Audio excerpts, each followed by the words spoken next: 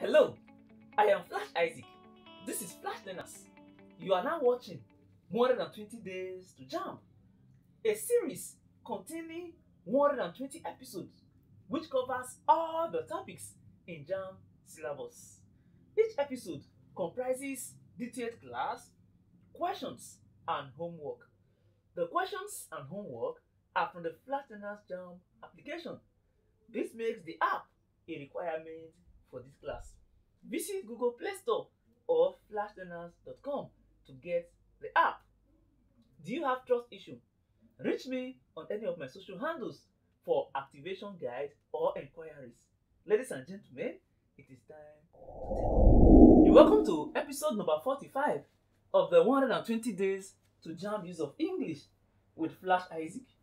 In this episode, we shall be taking a look at sentence completion questions set in Jamb, and we are making use of the Flashlearners Jamb application.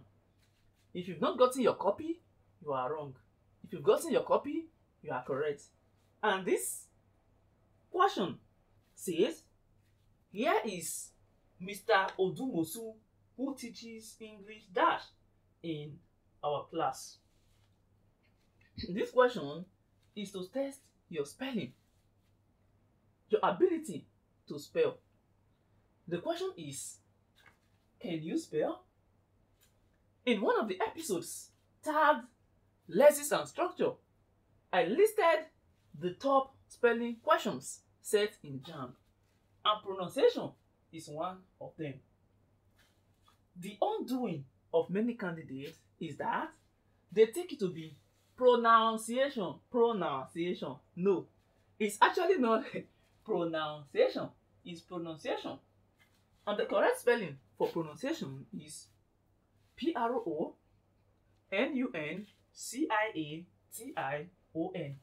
Pronunciation, as seen in option B. Option A is the wrong spelling. Option C is the wrong spelling.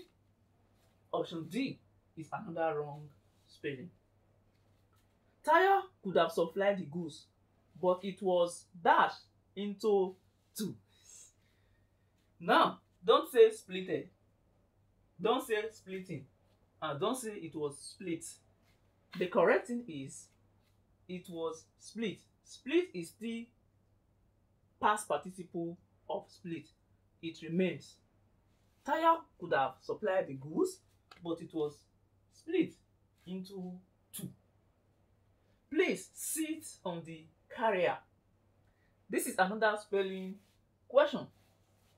Now you see parents, they put baby inside something. You see the children, they sit there, they are so relaxed. So that is carrier. Please sit on, or where you can sit down. Sit generally.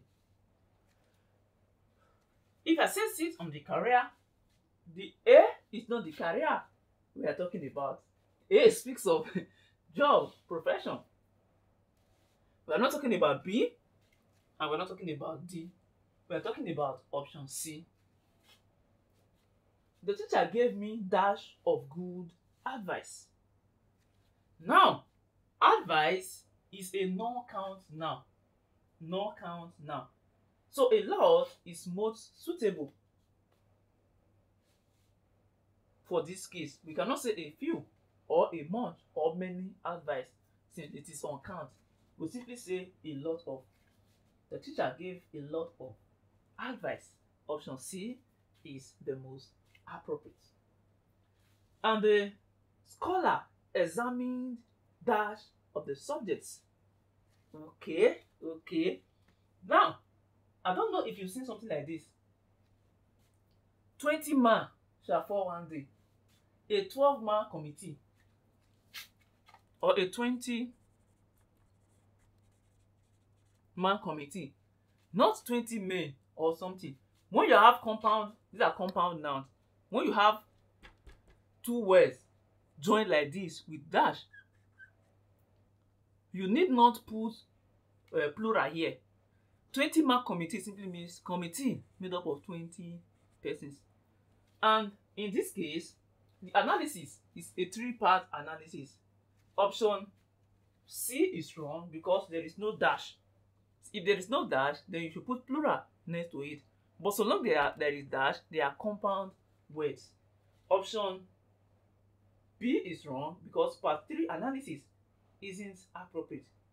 So a 3-part analysis is correct. A 3-part analysis. The scholar examined a 3-part analysis of the subject. And finally, yesterday, my mother asked me if I was tired. Yesterday, she asked me if I was tired. So it's past. We can't use present. And that is it. That is it. This brings us to the end of this episode. For your assignment, get the Flashlearners Jamb app, study questions under sentence completion. And if you have problems, feel free to reach me on my social handles. My own is to help you. To whom much is given should not run away with it. It is what you have in your head that takes you ahead, not the size of your head. This is why you don't need a big head to move ahead.